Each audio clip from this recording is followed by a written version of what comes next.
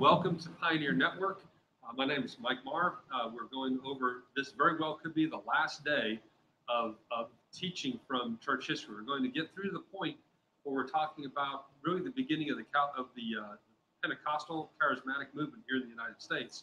But to get started, I want to kind of go over some things, just kind of go back one point.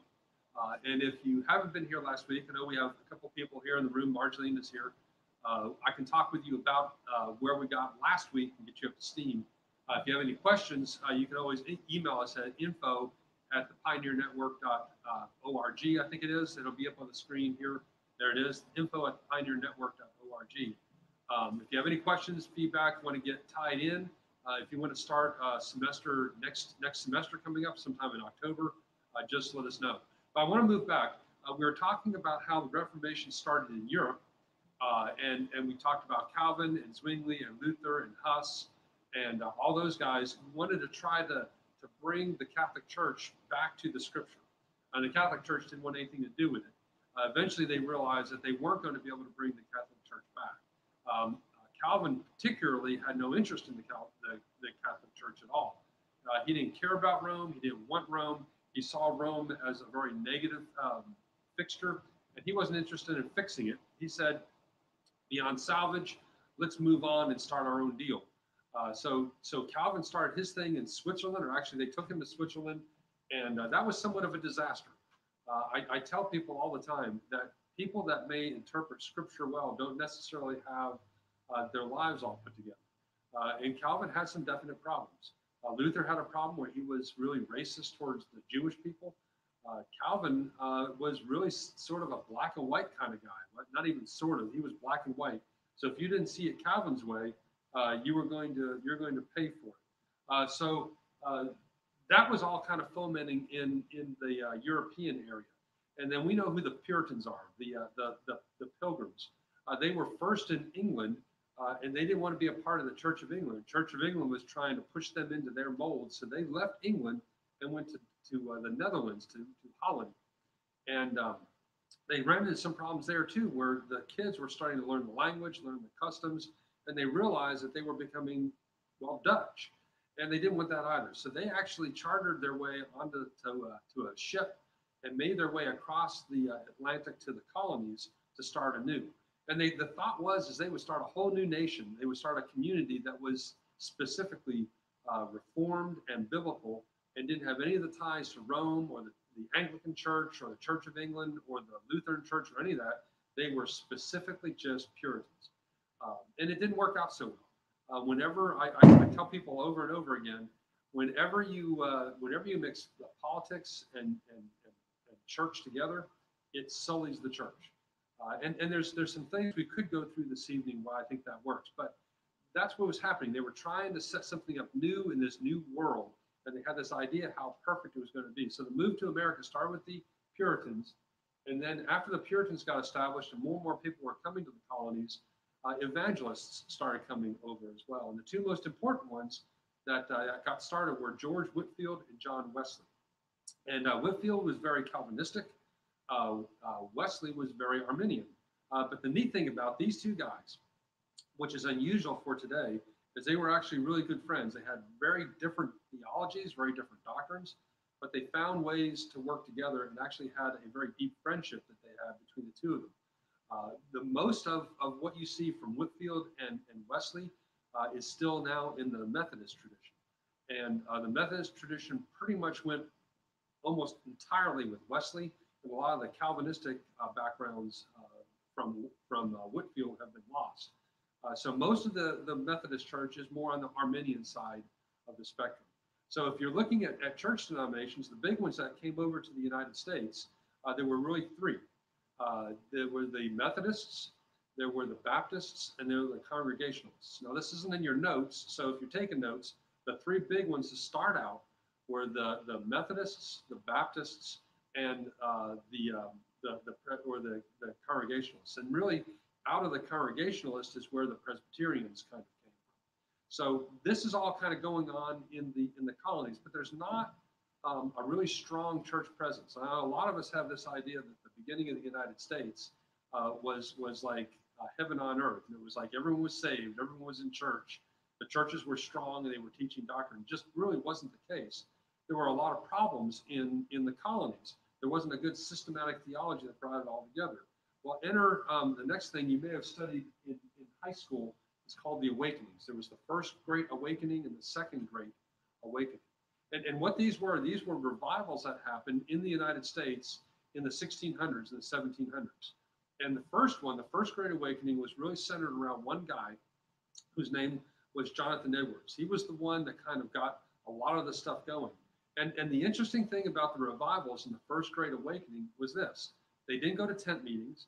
They didn't have great big programs. They didn't have, it wasn't advertised that this is a revival. What happened was all up and down the eastern seaboard, all through the colonies, in churches, the Holy Spirit was moving in the congregations and people were being saved. And the interesting thing is the first Great Awakening had these four characteristics. It was number one, heavily charismatic or Calvinistic, which is kind of backwards when you think about it, because most of the Calvinists that you run into today are not very interested in evangelism, it doesn't seem. They don't really get excited about tent meetings. They don't get excited about going out and meeting people in the street and meeting them where they are and presenting the gospel to them. Now, maybe that's an unfair assessment of Reformed Calvinistic people today. However, it seems like that's the mold that it fits. And there's some sociological reasons for that possibly. If you're really content with where you are, you don't have a desire to change the status quo, the way things are. So you tend to sit exactly where you are. The more dissatisfied you are with the world around you, the more likely it is that you want to go out and change it. Well, for the most part, the Calvinists of today are your more affluent people. They're not really interested in changing the status quo. As a matter of fact, a lot of them are frustrated today because the status quo is changing without them, and they want it to go back to the way it was before. But back in the First Great Awakening, the Calvinists weren't necessarily your uppity ups, and they were interested in making things change. So they were out there evangelizing people. They were out there touching people's lives, and the Holy Spirit was cooperating in all that, and people were being changed. They were changing from the ground up. It wasn't just an emotional appeal. These people were changing how they were living their lives. They were getting involved in ministry, and they were getting involved in church. So it was a ground-up, grassroots kind of revival. The second thing is it was around a guy named Jonathan Edwards. If you ever want to read something, now it's funny, Scott and I have conversations. I think one of the greatest sermons ever given was a sermon called Sinners in the Hands of an Angry God. And that has a really bad title. It doesn't sound like a good sermon. But if you were to go ahead and read the sermon, Sinners in the Hands of an Angry God, it's public domain. You can go online and find it. That was indicative of the kind of sermons that Jonathan Edwards was preaching. And the thing of it was, if you were to preach that sermon today in church, you may get run out on a pole. But when Edwards was preaching it, people were falling out in the aisles. They were struck by the sense of the gospel and God's both grace and God's wrath. So that was the second thing. The other interesting thing about the First Great Awakening was the scope. It wasn't limited just to Jonathan Edwards' congregation. I don't know if any of you were ever involved with or saw the Brownsville revival. I mean, it was in Brownsville. And it may have had little fingers that made its way out through Florida, and people from all around the country were going to Brownsville. But things weren't changing in individual churches because of Brownsville. But in the First Great Awakening, no matter where you were in a church, revival was happening. It was happening all through the colonies, from the south all the way up to the north to New England. The third or fourth thing is its influence. The First Great Awakening influenced the government. It changed the way that politicians thought, mainly because politicians were getting saved and being revived. It changed the economy of the place. It changed the theology a lot of times for people. It grew churches, and it changed communities. The scope was amazing, and the influence was amazing. So you compare that to the Second Great Awakening. And a lot of this, I don't have written a whole lot of it down, but I've got the key points. The big guy that started out in the Second Great Awakening was a guy named Asahel Nettleton. Asahel Nettleton was traditionally a Calvinistic theology kind of guy. He believed in what we call the old lights. Now, when you look down, you see Finney. He believed in the new lights. So there was a different kind of way of doing things that was coming up that was starting with Finney that Nettleton didn't have. Nettleton was very dry. He was very monotone. He wasn't. He didn't inspire a lot of emotional response. He did things the old traditional way. He did expositional preaching, and that was it. You either got it or you didn't get it. He was heavily charismatic or Calvinistic. He wasn't charismatic at all. He was Calvinistic, and he was very, very, very intellectual. Now, with all that, still, people were coming to Christ in his meetings. Now, if you looked at a Nettleton revival meeting, you had maybe 80 to 100 people in a room, and people were being touched and changed in that 80 to 100 people. And the other guy was a guy named Charles Finney. And Finney and Nettleton corresponded back and forth between each other. And they didn't really care much for each other. I think Finney, in a lot of ways, if you read his systematic theology, which is a read I would recommend that you do if you want to understand church history and American theology. But Finney's theology was almost in every point that Nettleton believed, Finney's theology was opposed to.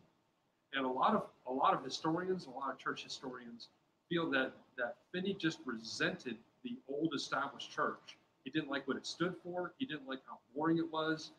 He didn't like them telling him what to believe.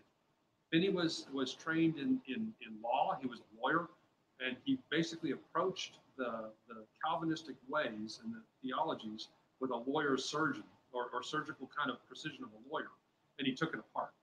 He didn't like anything of it, and he opposed it in every point. And Finney instituted what we refer to as the New Lights. That would be different ways of presenting evangelism. So whereas Nettleton was very traditional, very staid, very intellectual, very charismatic, Finney, on the other hand, would do just about anything to get his point across. We were in a church meeting, and I think Scott was with us. And one of the guys that we were talking to when they were talking about how they put their service together, he said, "I will do anything at all if I think it'll bring people to a saving knowledge of Christ. I don't care if we're only covered in shaving cream or we're naked on the stage. We will do whatever we have to do to get the message of the gospel across." Nettleton would never do that. Finney, on the other hand, had that approach. He said, "We will do whatever it takes. We will use whatever tools we have in our hands to bring the gospel to people and bring it in such a way where they'll be convicted." Some of the things that they brought in was what they referred to as the seat of unction. And I think we have a little bit of that still left in the church. I don't know if we do it the way Nettleton or the way Finney did it, but they would actually set a chair up in front of the people and have a person sit in the chair, and people who knew about what this person had done, their sins and their shortcomings, would list them out. And everyone would raise this great cry, and they would come around him and they'd be praying for this person. And it really brought a lot of emotional and social pressure on the person who was in the seat of unction. It was very effective to convince people to get out of their sin. The question was whether it was actually effective in the long run, and we'll kind of get to that. The third thing that was indicative of Finney's ministry in the Second Great Awakening, it was highly emotional. Finney knew how to whip up a crowd and get them all excited. He knew how to elicit emotional response out of people. Nettleton apparently didn't have a clue about it. If he did, he wouldn't do it anyway, because that's not the way that he approached people's hearts. Finney, on the other hand, said, "Hey, listen, we're going to get that emotional appeal. We're going to go ahead and get the stir of the spirit of the people and get them moving." Now, there's some advantages to that, and I think it's a more balanced approach to take a little bit of Nettleton and a little bit of Finney, and then find out what your mix may happen to be. Because being entirely intellectual, I don't think gets to the heart of the person. So I think Finney had a legitimate point in raising the emotionalism up a little bit. However, some of the things that they ended up doing during their service were a little bit questionable. I think that goes to our next point here that we could bring up. The Second Great Awakening. Let's see if I can let me do it. I've lost control of my screen. So while I'm trying to get that back, some of the things that Nettleton or that Finney would end up doing is he would actually use potentially vulgarity in during his worship services to shock people out of their complacency. He would use really interesting metaphors and illustrations to get people to see the point that he was trying to get across. Finney's crowds, as opposed to Nettleton's, were very large. They were almost like a Billy Graham kind of a feel that he had. They weren't as big as that because they didn't have They didn't have sound equipment to be able to broadcast across an entire stadium. But Finney much more was, I guess, what we would call the modern evangelist, whereas Nettleton was not. That brings us here. The new evangelism that Finney was espousing is a whatever it takes method took hold. So whatever it took, it didn't matter what they had to do to get the point across. They did it, and they had much larger meetings. Now these are not in your notes, but if you want to get a sense of what Finney's theology was really like, there were a couple things that Finney rebelled against the more charismatic or the Calvinistic Reformed teachings that I think he went a little too far. One of the things that Finney doesn't agree with is the concept of imputed righteousness. What imputed righteousness says is this, that when you become saved, when Christ enters into your life and you accept him as your Savior, that what he had done in his life is given to you. So when God looks at you, he's not looking at your old actions at all. Those have been taken away. He's looking at what Christ has done and how Christ is his righteousness is given to you. Finney, on the other hand, said, there is no way that another man's righteousness can be given to somebody else, and that includes Jesus. So he said that salvation is dependent upon three things: faith, repentance, and good works. And that was, I think, a little bit too far. It throws away the idea of grace and how God imputes righteousness to us, and it puts our salvation completely in our hands. Now, this isn't a doctrine class. We're talking about church history. But I want to draw the difference between where we used to be as a nation, which was heavily reformed. All the churches were that way. We're right along when Finney came along. Finney made so much of inroad into the theology and through the evangelism that he changed the theological landscape of the nation with him. Now, before we go on and we look at the Pentecostal movement, which is kind of coming out of Finney's influence, I want to bring one point out. The difference between Nettleton's revivals and Finney's revivals were pretty strong. Finney was the end of the second Great Awakening. Nettleton was the beginning. Nettleton's meetings were much smaller, much tighter knit group of people, and he influenced them primarily intellectually and not so much emotionally. Finney didn't really have a huge intellectual impact on the people, a lot of emotionalism. And when Finney was revisiting the places that he went to in his evangelistic crusades, his followers realized something, that very, very, very, very few of the people that they evangelized were still involved in the church at all. That for the most part, most of the people that they had touched had already left the faith and had been off on their own and were unchurched, undisciplined, and not involved in ministry. Nettleton, on the other hand, when he went back through his people, he found that most of them were still heavily involved in ministry, were still tied in with the church, and were doing God's work. Now, I'm not saying that everybody that was part of Finney's crew was gone, but what I'm saying is that perhaps Nettleton's numbers that he had in those small group meetings that stayed were about the same numbers of what Finney had in the big meetings. So Finney made about the same amount of impact on the people that he was evangelizing. However, he left a whole lot of people that he had touched before out of the church. So they had about the same net result, Nettleton and Finney did, but there was less of the falling away with Nettleton, if you follow what I mean. So if Nettleton went to a town and he got 10 converts, Finney would have gone to a town and gotten 1,000 converts, and after 10 years, it would be 10 left. So they still both had 10. It's just, how did they get there? And that has an import to us in church, I think, for us to say, let's take a balanced approach to how we approach evangelism. The next point, we're getting into the Pentecostal movement. So we're talking about pre-Azusa. Azusa was an area in the San Francisco part, or is it Los Angeles? Scott, was it San Francisco or Los Angeles, Azusa? It was LA. So Azusa is a part of Los Angeles out in California. Before them, though, there was a beginning of a thing called the Holiness Movement. The Holiness Movement, the roots were in the Methodist Church. So coming out of the Wesleyan theology, that's where the holiness came. They believed several things. Number one, they believed in the second act of grace. What the second act of grace is, if you haven't been involved in the Holiness Church, it says that the first act of grace is get you saved. But the second act of grace is when you grow more and more in Christ likeness and you sin less and less and less and less. That leads to point C. We are saved, and then we kill the sin nature. And lastly, it is possible to be completely without sin. So it didn't all start all at once. Wesley didn't teach per se the holiness movement, but the holiness movement grew out of some of his theology and some of his evangelism. But what it gets to is this, that you can be saved, but you can lose your salvation. And the way you don't lose your salvation is you continually grow more and more in the likeness of Christ. And as you grow more and more in the likeness of Christ, you sin less and less and less till you get to the point where you can actually live a sinless life. I personally have some issues with that theology. I think what it does is it makes you a slave to your own appetites. There was one guy who came to college, to Bible college, and he actually got up in front of a whole group of Reformed theology students, and he said, I haven't sinned in 6 years.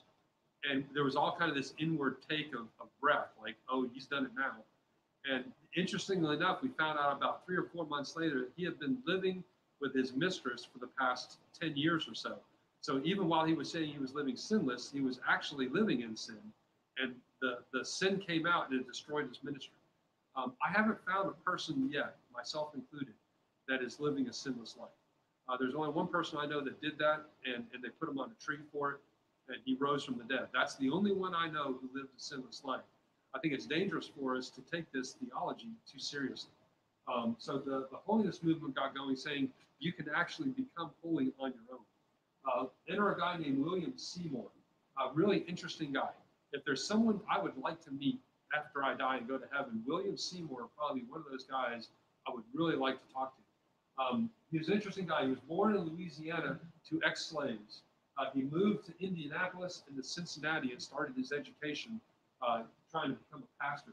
He was in the Midwest when in January 1, Agnes Osmond spoke in tongues when he was there. And he became convinced that this is the way that the church needs to go, that the Holy Spirit is breaking out in places, and these spiritual gifts which have been dormant and suppressed by the church for years are starting to bubble up now and come up through the mainline denominations. He was a contemporary with a guy named Charles Parham. Parham was really the beginning of the guide for the Assemblies of God movement. If you look at the Assemblies of God and the Church of God, there were several things that he really had that were hallmarks to the Assemblies of God denominations that we have today. Probably the one that his thumbprint is on the most is the idea that the first evidence of being baptized in the Holy Spirit is speaking in tongues. That was a legacy of Charles Parham. So William Seymour got to meet Charles Parham and was influenced by him. William Seymour went to college and was taking Bible college courses, but at this point still the American church was racially segregated. So what William Seymour had to do, and this is why I respect him so much, is he wasn't allowed in the classroom, so he sat outside in the hallway, out the door of the classroom, taking notes and listening to the lecturer as they were giving lectures. Now, to me, that says something about the character of a person when they're not allowed in the room at all, but they'll sit out in the hallway and listen to a teacher who doesn't view you as a human being or as good a human being as the white people that are sitting in the classroom. So William Seymour sits out in the hallway, listens to this white lecturer teaching on the Bible, and is taking notes down so he can be a pastor or a minister in the church.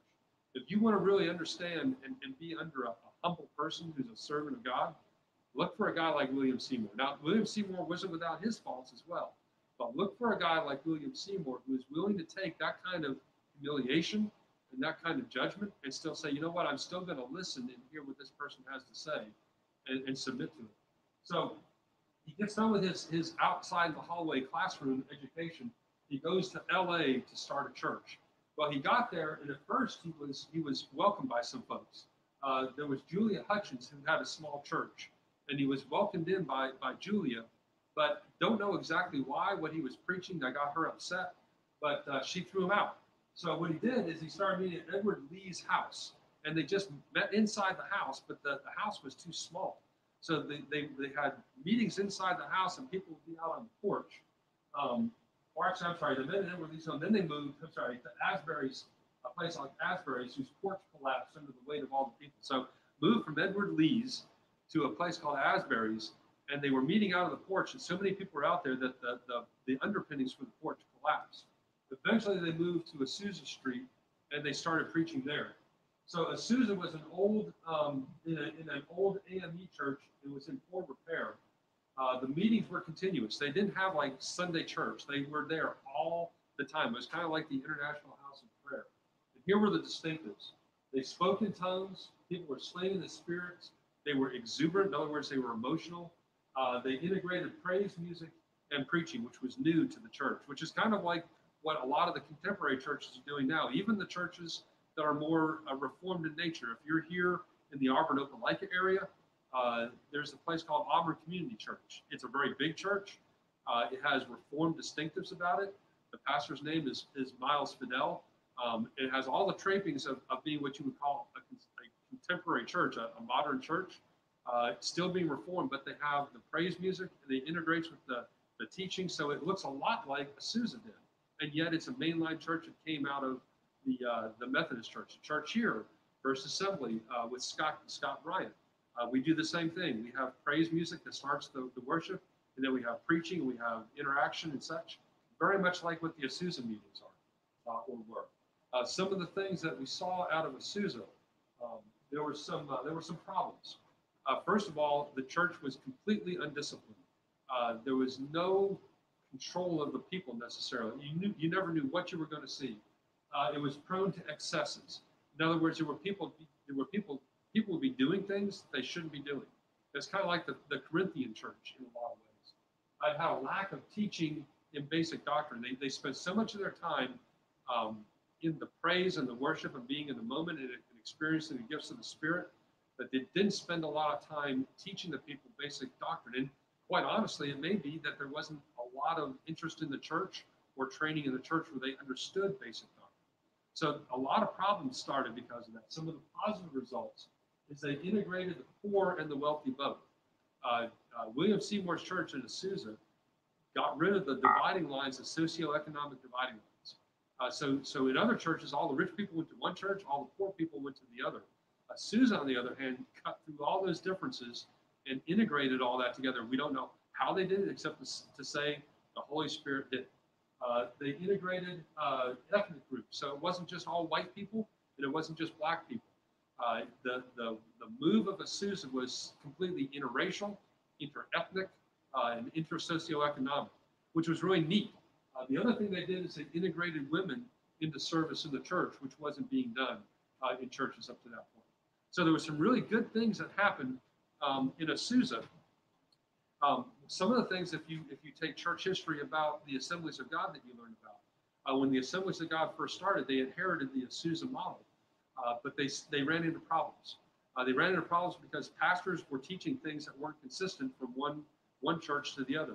Then there were pastors that were doing things that were just completely undisciplined and non-biblical. One of the guys that really kind of moved the Assemblies of God into having some structure and some discipline inside the church, some disciplinary actions, was Jimmy Swaggart. Jimmy Swaggart did some things that were just wrong. They were just absolutely wrong. And the Assemblies of God recognized the fact that the pastors, without accountability and without discipline over them, could end up doing a lot of damage to the faith.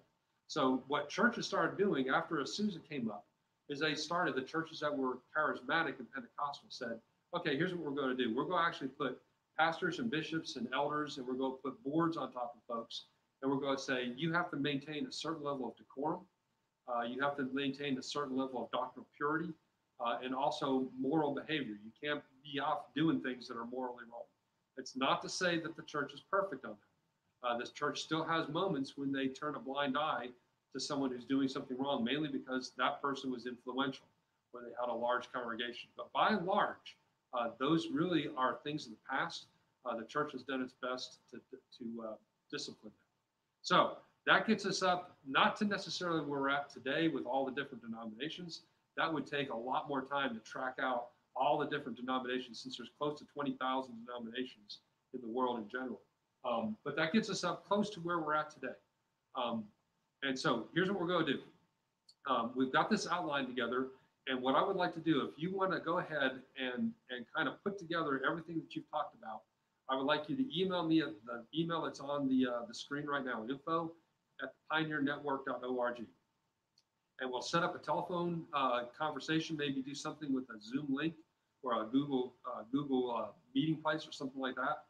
And we'll do what amounts to an oral conversation back and forth, and maybe set some time up where you could write an essay and say, okay, here's how I see the flow of church history. You could start all the way back in Genesis, or you can pick up at the time of Jesus, or you can pick up at the time of Rome, whichever one you want to do. But basically what I've done is we've outlined church history from Genesis up to the beginning of the Pentecostal charismatic movement. One thing I want to leave you with is this, the thread that I kind of look at when I'm looking at church. There's a guy his last name is Rushdoony, John Rosses Rushdoony. He wrote a book that really made a big impact on me and how I look at the church. The book is called The Mythology of Science. And Rushdoony develops two themes inside this book, the mythology of science. He develops the idea of a myth, and he develops the idea of magic. A myth, what a myth does, it's a story that helps us understand the world around us. It explains the world so we can figure it out and live our lives in it. Magic, on the other hand, what it does is it has a power and a force that changes the world for us into what we want to see it as. And that's a problem. That's a fight that's inside us all the time. One half of us just wants to make sense of the world, and the other half wants to control the world. If the church is set up where what it does is explain the world, that's a myth, right? And I'm not meaning myth as fact that it's something that's not factual. It's something that explains the world so we can understand it and live inside it. If the church, on the other hand, wants to control the world and change it, that's magic. The flow through church history that I'm very careful with is this.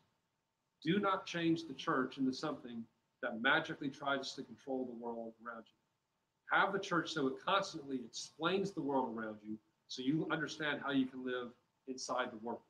The problem that we had with the Jewish faith is it wanted to use magic to control it. It had the law and it had an edge about the law. If you did all these things the right way, everything was going to be great for you. That was a problem because God doesn't really work that way. He says, I don't want you to control the world. I want you to understand it and become a part of it the way I designed it. The problem with some of the churches in the early church was they had lost the first love, the love of being with Christ. And they started trying to reshape morality so it fit what they wanted. That was a problem. Paul dealt with that in Corinthians and Ephesians and Colossians. The problem with Rome.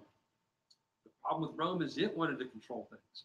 We changed from a faith that was martyred for or a people that was martyred for their faith into a people that would kill people if they didn't agree with their faith. So the problem that Rome ran into it started with Constantine, I believe.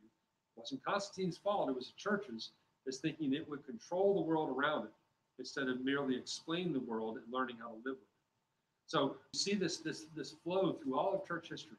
When the church starts to try to control the world around us, bad things happen. We lose our focus on who Christ is.